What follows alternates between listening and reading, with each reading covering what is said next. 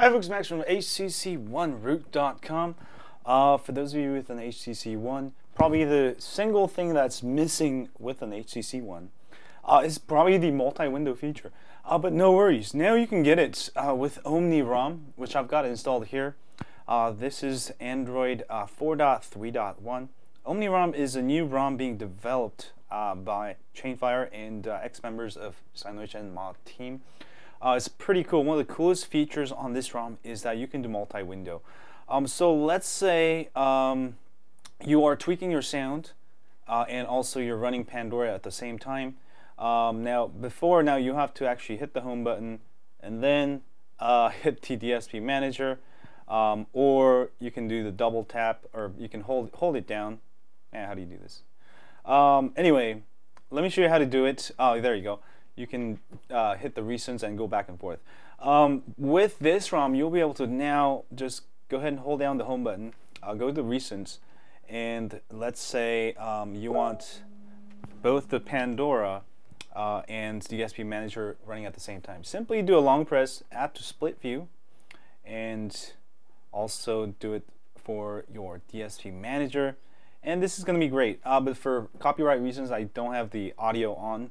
But basically you can go ahead and change the equalizer, try different things, and then also go ahead and easily skip songs.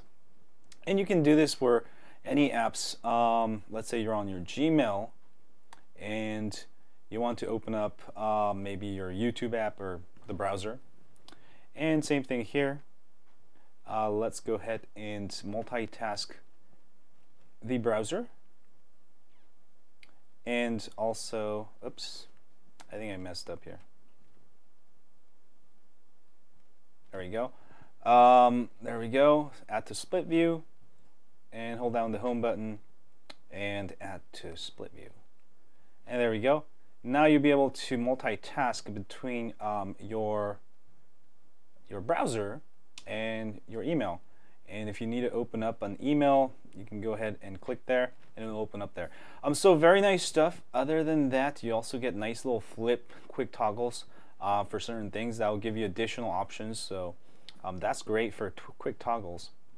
And also it does feature an advanced version of performance menu. To enable this, go to About Phone, hit the build number a bunch of times, and you'll be able to go to performance. It will show you how many cores are actually running.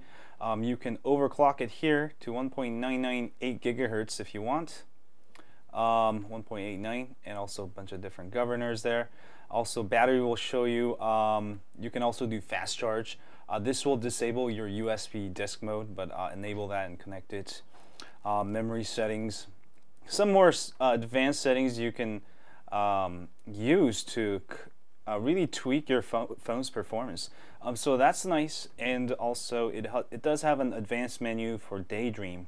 If you go to display, Daydream here, and some advanced menus. Overall, very nice ROM. It is currently available for Sprint, or if you have a GSM, AT&T, T-Mobile, Unlocked International, HTC One. So definitely try it out. And if you're coming from like a ROM like Paranoid Android and you miss some of the tablet custom DPI mode for your apps, you can go ahead and install Expose App Installer, which is pretty much does the same thing. I'll also have a link on it on my site. And also, if you need Pi Launcher, you can go ahead and use LMT Pi Launcher. And also for camera, it does not come with Photosphere camera. It is just regular camera, as you can see.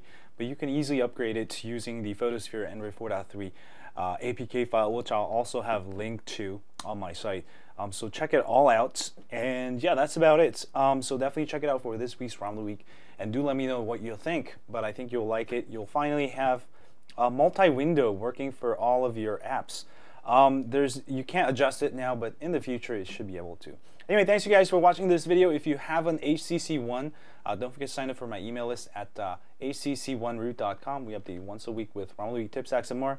And also, if you're on YouTube, please hit that like button for me here, subscribe button there, and go have some fun with your new abilities. You can even run camera along with gallery and take photos, and then you'll have the actual photos you've taken show up on the gallery, which is kind of cool. Anyway, see y'all later. Stay high on Android.